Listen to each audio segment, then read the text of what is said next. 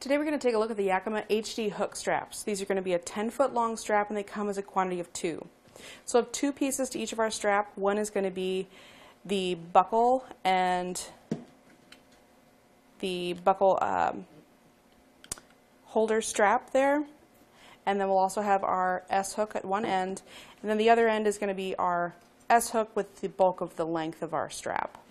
So I have the other 2 here. But basically we'll just feed one end of our strap through that cam buckle. If I can find the end of the strap, there it is.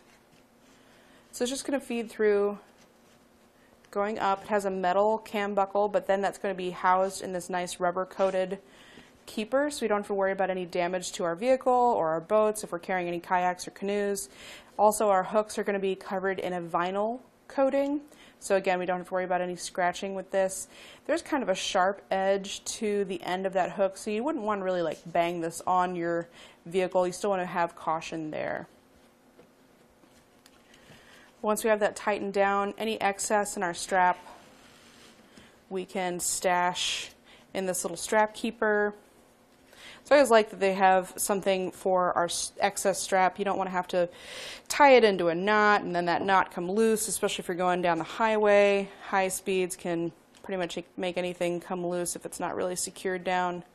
So this has got a pretty good amount of tension on it. You can pry that open and then just stash any of your strap in there. So makes it easy. They've clearly thought about it. The cam buckle, pretty basic. It's just a nice cam buckle, has some little teeth there to grip in place. Keeps all your stuff secure. Again, this is going to be a 10-foot long strap, so if you're using this with the long bars, it should work out pretty well.